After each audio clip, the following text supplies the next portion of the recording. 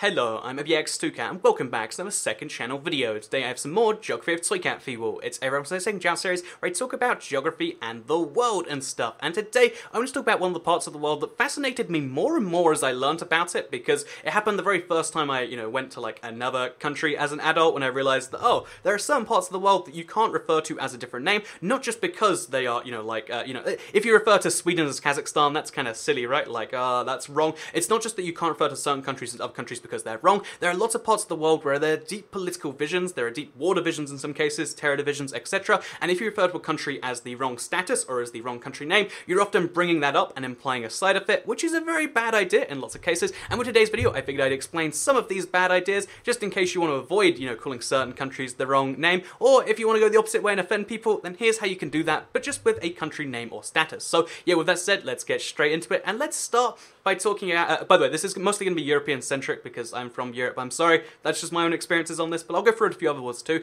But yeah, let's start with the very first one, the one I first learned about, because maybe 5 or 6 years ago now, I don't know where it was in my timeline, I actually went to Northern Ireland for the first time, because that's where my dad lives, and my stepmother, I think it would be, is a strong loyalist of Northern Ireland. So that means that whenever I mentioned I was going to Ireland, she'd be like, "You're going to Northern Ireland, son," like, like do that sort of stuff, and like very, vehemently say, "Yep, this is Northern Ireland, very separate to Southern Ireland." But that's actually like kind of a half and half thing in Northern Ireland. Half the population, or a little more than half, are happy with it being a part of the UK and being Northern Ireland, and half the population just insists the entire island is Ireland. This is also true south of the border, where if you call them Southern Ireland, that's offensive to everyone in Ireland, like even though it is the Southern Ireland in comparison to Northern Ireland, because Ireland has a claim to the whole island. Again, I could go through the whole story, but I feel like I'm going to offend people even with that. But the whole thing you need to keep in mind here is that the UK and Ireland have a kind of painful relationship, and as part of that, Ireland kind of accepts that Northern Ireland is part of the UK, unlike the rest of Ireland. But that means that, one, if you call the rest of Ireland Southern Ireland, they get a little bit offended. 2, if you call half of Northern Irish people Irish, they get offended. And 3, if you call any of them just English or, UK citizens or whatever, then you're going to get some people offended. So, yeah, with that, just keep that in mind. And also, actually, I'm going to spend way too long talking about this one story, this one situation. But this happened 2 weeks ago, so here's a perfect place to bring it up. So, I was in a bar in Amsterdam for my brother's birthday, and I just finished going to the bathroom, and some guy was standing outside, and he's like, "I can tell from the way you're urinating that you're English or something." And I'm like, "You're not wrong, but that's very creepy." And I was like, "Oh, so where are you from then?" And he's like, "I'm from Ireland." So I was like, "Oh, you near the Dublin area?" Because Dublin's the biggest city. And he's like, "No, I'm from Belfast." And I should have realized what was going on at that point, but I didn't. And then he had this like giant conversation with me about how like, "Oh yeah, well because you're English, you don't care about us at all, and you hate us all like because we're from Northern Ireland." And like he went through this whole like horror story. And he's like, "Oh yeah, and the IRA was justified from this time. And then like even though he was kind of friendly about it, we had a good debate. At the end of it, he's like, "Oh, let me say goodbye," and he hugged me like painfully. So watch out for people from Northern Ireland if they say they believe in the IRA and they say that you don't like them all, because they might hug you a little too hard. There's your pro tip with Toycat. So again, way too long one story, but let's move on actually to the Netherlands, which is where Amsterdam is, because Amsterdam is in Holland in the Netherlands. There is a North Holland and a South Holland, if I'm not mistaken, in the Netherlands, but they are only 2 of the provinces of the country. And if you call also the people from those provinces will call the whole country of the Netherlands Holland. And in fact, a guy I knew at school was, from the Netherlands, and he insisted it was Holland. So you learn that the Netherlands is Holland, but that's not true at all. The country name is the Netherlands, or Netherlands. It's not the Netherlands in some cases, but the country name is Netherlands. If you call it Holland, you're going to offend a lot of people outside of there. And if you call it the Netherlands, you're not going to offend people from Holland, but they'll insist on calling it that way. So yeah, there's kind of 2 names for the Netherlands, and one of them's not offensive so much, but it's one that kind of implies your lack of knowledge, and it's one that, again, you don't get into trouble with, but you almost kind of do in that case, and that's something you got to keep in mind with the Netherlands. So actually, going back to the UK, you also got to keep in mind the UK is a country of countries. The biggest country is England. It's the most well known of them, and if you call anyone from any of the other 4 countries English, so Wales, Scotland, or Northern Ireland, they'll be a little bit offended, and just watch out for that. That's all I'm saying. So yeah, let's actually move on from England and this part of Europe in general to talk about one of the other parts, which is the former USSR countries. So if you refer to them as being basically Russia, you're going to offend a lot of people, in particular you're going to offend the Baltics. So these three countries right here, Lithuania, Latvia, and Estonia, one, try and not get to get them confused with each other. It's not so much offensive, but like it's a common mistake. And two, if you call them Russia, it is generally, if you call them Russia, it's generally offensive to a lot of people there, because although there is a relatively high Russian population, they were kind of invaded by the USSR against their will. The occupation was highly illegal, and they're really, really upset about it. So don't call them Russia, especially because there is tensions right now between Estonia and Russia, because it kind of is the gateway to Europe. If you were to invade a country by land, it'd be Estonia or Latvia, which is why you got to keep that in mind. Don't call them Russia, because, they're kind of scared of being Russia, and you don't want to kind of, bring that fear up. So the next one here actually is... This is such a ridiculous one that, again, even to try and say it, is basically the Balkans, there is a term called Balkanization, which is where you divide a people group against each other to make them kind of fight. It's used to describe a lot of things, but in this particular case, the Balkans, again, obviously, this is where the term came from, and it's so true. There are so many people groups here that actually all descend from roughly the same people. The peoples are very tricky to distinguish, and I thought that wasn't true at first. I thought that was something that, like, because so many people disagree with it, but it looks like it is mostly true, and even saying that right now, people are like, no, Bosnians are distinct from Croatians, who are distinct from Serbians, who are distinct from Montenegrins. But again, the people group is largely the same there, but they're widely separated by their religion and by the borders. So yeah, there's Bosnia, there's Croatia, there's Serbia, there's Montenegro. If you get these countries confused with each other, or you could call them Yugoslavia, I doubt they'd be too offended, but if you get the countries confused with each other, it's kind of offensive. And if you get the people groups confused with each other, even though they are largely the same, they're very distinctly different, because Bosnians are largely Muslims and Croatians are largely, I actually get the other two confused. I think there's like one's Catholic and one is Protestant.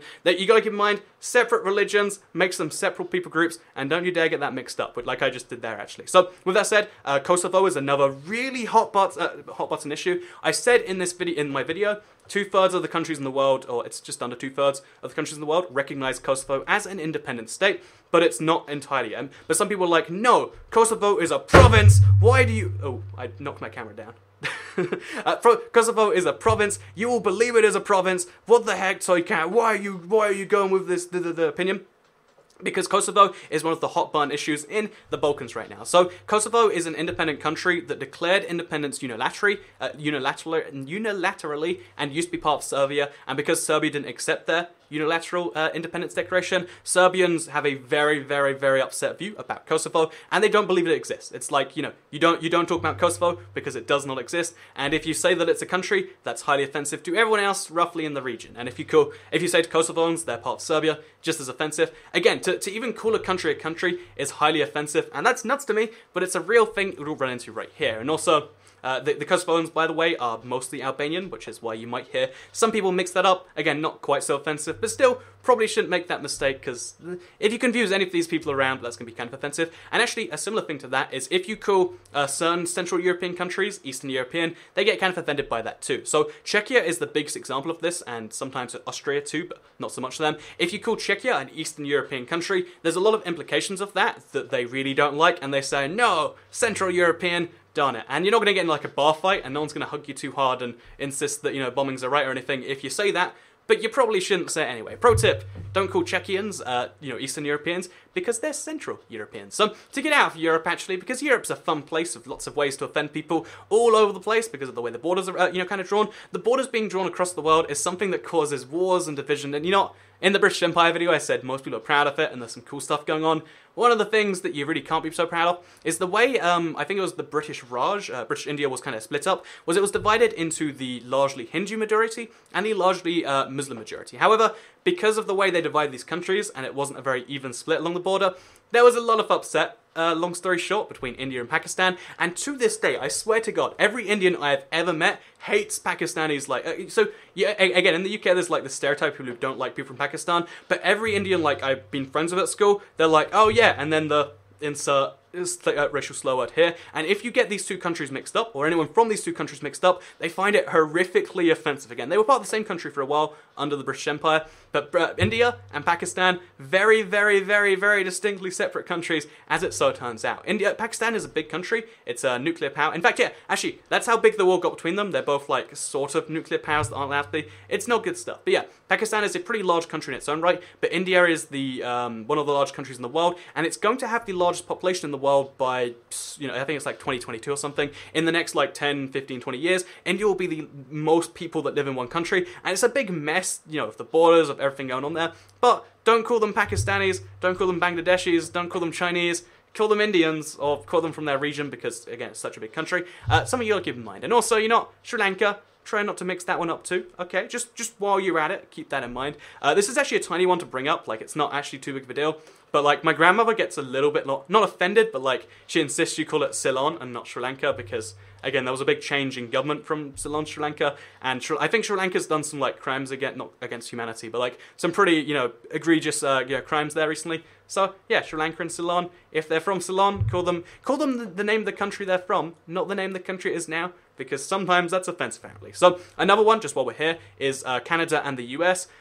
Calling people from the US Canadian doesn't offend too many of them, but calling Canadians American, they're not going to get too offended with you, but it's not a polite thing to do, because Canadians are considered to be nice and upbeat and friendly, and people from the US don't have that same reputation. So, don't mix the US and Canada up. I know they're both white North Americans, but there's quite a few distinct differences that make Canadians seem to be considered more nice overseas, and that's why I've actually heard this is a real thing. A lot of Americans pretend to be Canadians overseas, just, you know, so people respect them a bit more, and there's something interesting about that to be said. So yeah, as well as that, we've got a bunch more examples with the South America and the Africa, but the last one I hear all the time is to do with Australia and New Zealand. Again, so it doesn't really, it kind of goes one way here. Australia, if you call people from Australia, New Zealanders, then, you know, that's kind of fine. But if you call people from New Zealand Australians, it's a little bit offensive, because they are their own separate country. They were, again, at one point under the British Empire, but they're distinct and they're separate now, and they're not going to, you know, bomb you or do anything like that, again, with the other examples, but you probably shouldn't do it anyway, you know? New Zealand, separate country to Australia. And in fact, I think actually it's been proven that, like, New Zealand is almost its own, like, continental shelf right now. That's, like, a thing going into place right now. So there's almost a continent dividing them, sort of, depending on how you count continents. So keep that in mind, you know, separate places, separate capitals, separate people, sort of, they're similar. But yeah, you gotta keep in mind, and they've got separate accents. There's a lot of distinct separations between Australia and New Zealand, and you don't wanna be making that mistake. It's just not a very good idea. Pro tip right there. So with that said, with that said, I hope you did all enjoy today's video, going over some of the weird ways you can offend people with just the name of a country. I hope you all enjoyed it, because I'm gonna go and I guess play some Breath of the Wild now, because I've been making videos all day, so I'm gonna go ahead and do that. Hope you all had a nice one, because I'll see you all next time. Second channel, don't care. Bye.